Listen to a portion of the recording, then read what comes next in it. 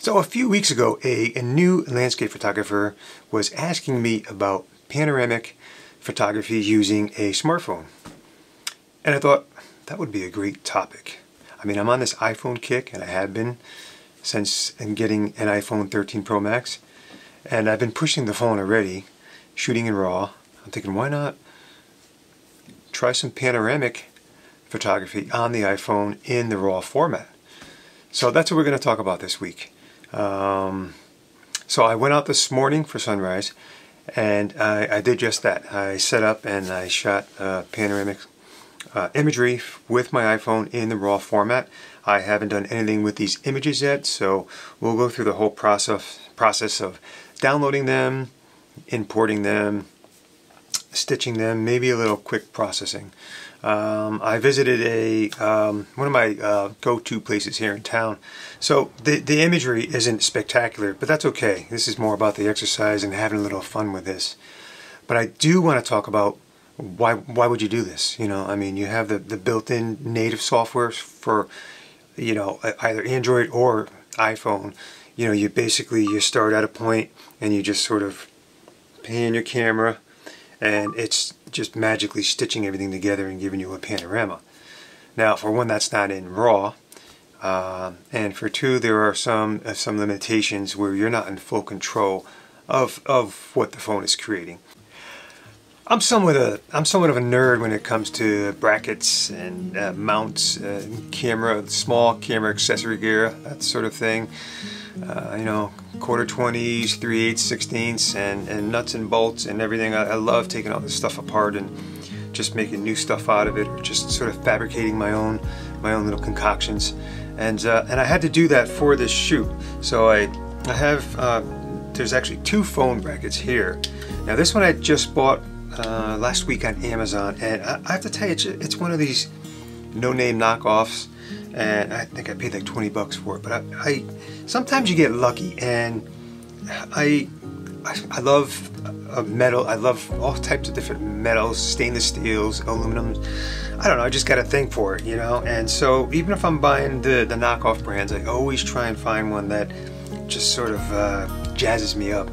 And it's hit or miss. Sometimes you buy these and they're garbage. You kind of know what you're getting.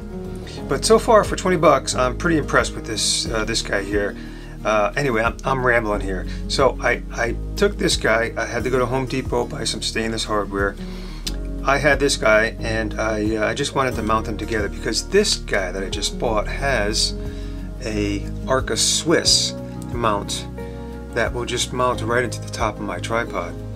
And by doing that, I now have a portrait orientation for my phone. So my phone will go into here, and with this mounted on the Arca, I can now shoot in the portrait orientation. Now, unfortunately, this did not come with me this morning, and that wasn't by choice, because I forgot it. I was in my basement. I was sort of coming up with the idea. I had already bought the hardware at Home Depot, and it sort of got left behind this morning. So fortunately, I did have my DJI Osmo gimbal on me, and that's what I had to use. And I really wanted to make the video with this so that if it's something you're going to try, you have parts that are more accessible. So I may just set this up, and we could do this in studio, just so we can kind of get an idea what it's like. But the field work, you're going to see the DJI Osmo in action, and it worked fine. It was great, but I would still have preferred to just manually be at the helm and controlling things. I really like that, having those precise movements and being in a little bit more control. So this is my little concoction in action. Unfortunately, it didn't make it for this morning's shoot because I left it home and forgot it. But it's pretty neat. Normally you'd put your phone in here, but just by adding on a piece on the back, I can now just sort of line this up, shoot, just shoot, just shoot. So it works out really nice. If you don't have something like this, you could simply, you can hand hold if you had to, depending on the circumstances and the light. But you can, as a worst case scenario, just if your ball head has the 90 degree, you could put that in here like that, Then you can mount your phone inside here like this, and you can go ahead and do the panel like this. Not the best or optimal way to do it. Works in a pinch. Anyway, I am babbling here, so let's wrap this up and let's get out into the field and see how this works, and then we'll come back.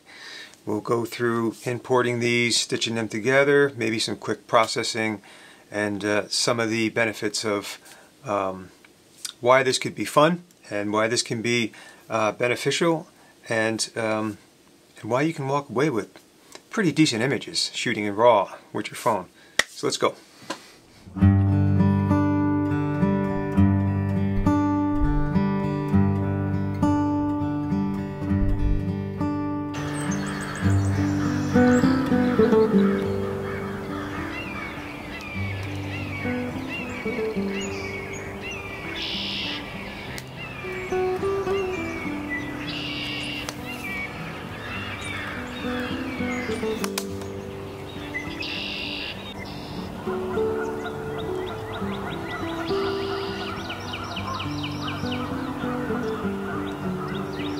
So we want to level off our tripod here with a bubble level.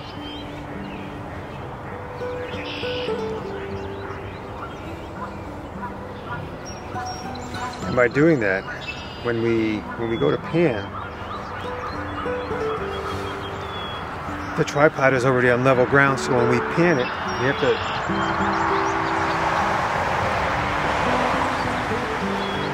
we have to level the top too. And then we can go ahead and pan this, and we'll have a level horizon.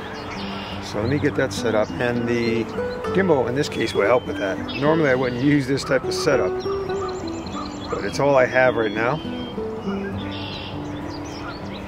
So that's what we're going to use. Alright.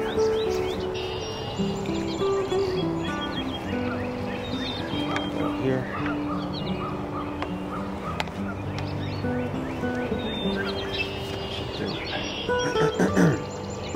Now just make sure that's level as I pan across.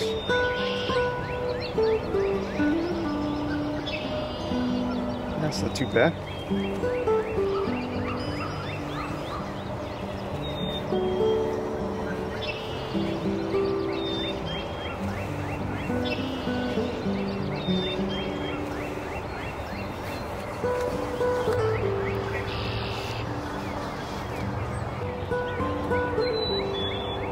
I'm using Adobe Lightroom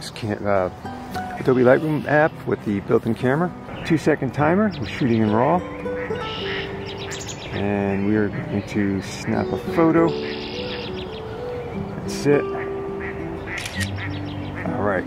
Now we have our grids up on here. We are going to go ahead and shift the camera over and line up the next portion. We want to overlap our thirds. So as I pan this way, I want to take whatever I have in this segment right here. So I'm going to use the as a reference. I have the sun here, but I got these clouds and the reflection of the clouds coming down to a point. I'm going to use that as my reference and place that at the next grid over here. So I'll go this way. And now I have them shifted over about a third. That's about what we want here. Take another picture. I should also mention here before I take my picture that my white balance is set to sunny. You want to have your white balance locked in, not on auto. If your white balance is on auto, you may get undesirable results from each separate image of your panel, which can cause problems when attempting to stitch the images later on. On the iPhone, you can't change white balance with the native camera app. However, third-party apps like Adobe Lightroom Mobile will allow you to lock your white balance. That said, if you're using the native camera app, it usually does a good job managing the white balance. So we've leveled off and locked in our preferred white balance. We've set a 2-second timer to reduce camera shake. Now, even though our shutter speed is high here, it helps to keep the images aligned. When you press on the screen, you're essentially tilting the phone while making the image, so using a timer is just a good habit.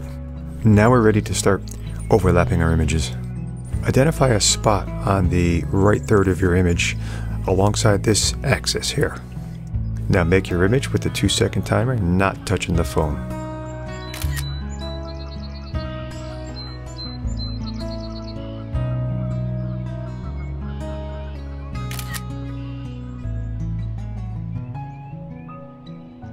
Continue this process until you have your desired results or the composition you had in mind.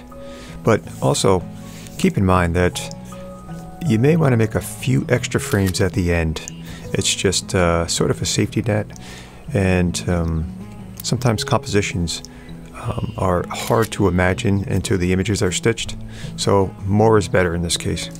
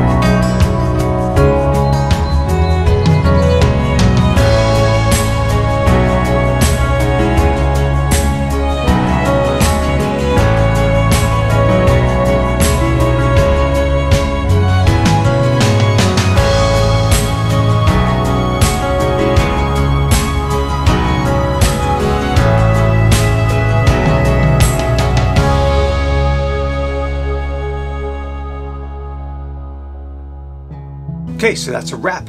What did you guys think? You going to go out and give this a shot? I mean, come on, this is a lot of fun, isn't it? This is something you would not ordinarily do with your smartphone. So it's quite a blast. So let me know if you have some fun with it. Leave your comments below. If you're liking these, go ahead and smash that like button and subscribe. If not, okay, that's fine too. But if you're still here, thanks for watching. And get out there and shoot more. Shoot, shoot, shoot. Go in peace. Be kind to one another. And keep making beautiful images to share with the world. All right, I'll see you next week.